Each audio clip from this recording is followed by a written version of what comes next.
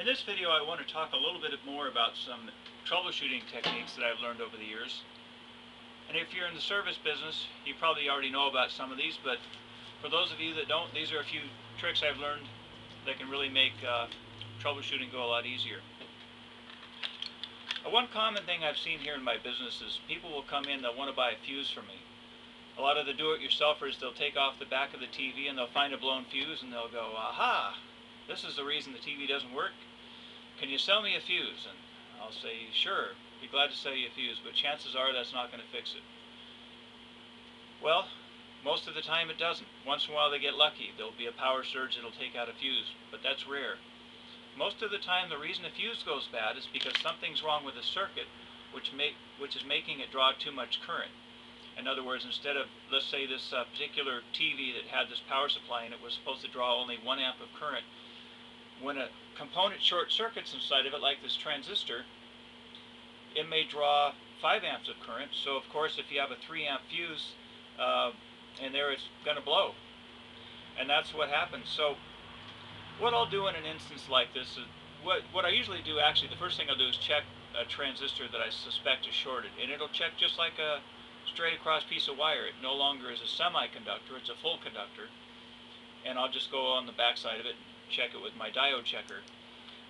Another technique you can use, and this can be helpful sometimes, I'll take a circuit breaker like I've got here and I'll clip across the terminals where the fuse would normally go. And this particular circuit breaker, it's designed for 3 amperes. So rather than blowing another fuse, I'll try turning the unit on if I think everything's okay. And if it isn't, it'll trigger the circuit breaker, and all I have to do is reset it rather than replace a fuse. Now, another thing I like to do is I'll take and I'll hook the TV I'm working on, or the power supply, I'll hook it up to my Variac, which is a variable AC power supply. It goes from 0 to 130 volts.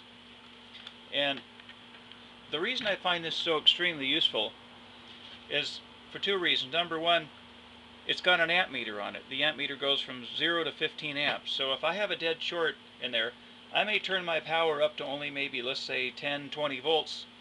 And I'll notice there's a problem right away. I may see my amp meter jumping all the way up to 4 amps when it's only supposed to jump up to, a couple in some cases. And so this is extremely useful to me. I don't know how I'd make it without this little Variac here. There's another technique that we used to use in another shop I worked in, where my boss would always have us put a light across the circuit. In other words, it would be the equivalent of what you see here. The TV set, instead of going straight into the plug, would have a light hooked in series with it. And if there was a short circuit in the TV that we just got done fixing, rather than blowing out brand new components, we'd know if there was a problem just by how bright the light went on. For example, if the light was full brightness and the TV didn't turn on, that would tell us that there's still a short circuit inside the TV and it's making the light absorb most of the power. So, the other problem we ran into, though, doing this with some of the later model sets was that the light bulb sometimes had to be up to a couple of 100 watts, or maybe even higher with some of the modern day TVs. But again, it would absorb some of the shock if there was a short in the TV, and that way we wouldn't ruin our brand new transistors. Because what had happened, a lot of time, you'd fix a problem in a TV, and if you missed a component that was still bad, you could end up hurting other components that you just got done replacing. Another little technique,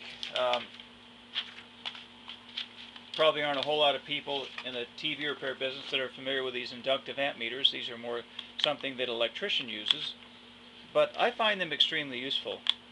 And an inductive amp meter, it doesn't actually have to be hooked electrically to whatever you're checking. For example, if I wanted to hook it on this TV here,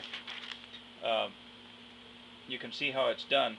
You simply open up the little jaws here and clamp it around one of the wires going into the television. And what it'll do is it'll actually show you how much current the TV's using. So if you know that this current's only supposed to use 2 amps and your meter's up to 3 amps, let's say, you got a problem there. Another little trick I discovered is sometimes you're actually only supposed to clamp it around one of the wires going into the set. And of course you don't want to break the customer's cord, so all you have to do is plug this into an extension cord, and then you can split the extension cord down the middle so you can go around one of the wires. But another little trick I learned is to wrap the wire around this part of the inductive ammeter 3 times, and what that'll do is it'll make it a lot more sensitive. So if I'm checking an amperage that, let's say, I can't verify on my AC ammeter because it's too low of an amperage, like maybe a quarter of an amp or something like that, this will actually make the meter more sensitive. It doesn't give you a true output, but it gives you a general idea what's going on. And one more little tip here.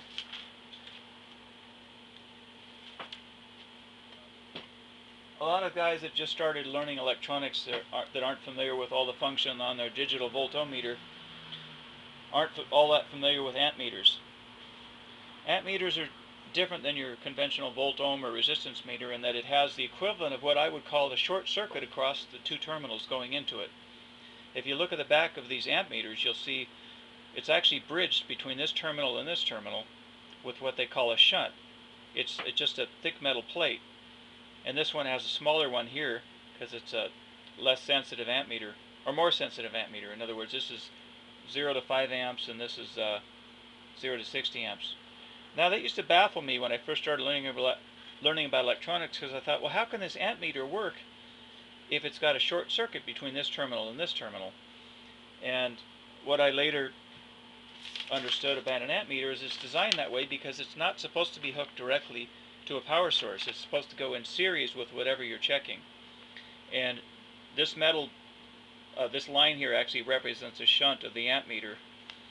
And it's kind of important to understand this because what will happen is if you go to use your ammeter, for example, let's say you use your meter and you've got your probes plugged into the amperage function, you have the equivalent of a short circuit between this probe and this probe. So if you're checking a particular circuit, you might blow something out. Anyway, I hope I didn't confuse you with my last explanation. Just a few more tips that I find helpful. So anyway, thanks again for listening.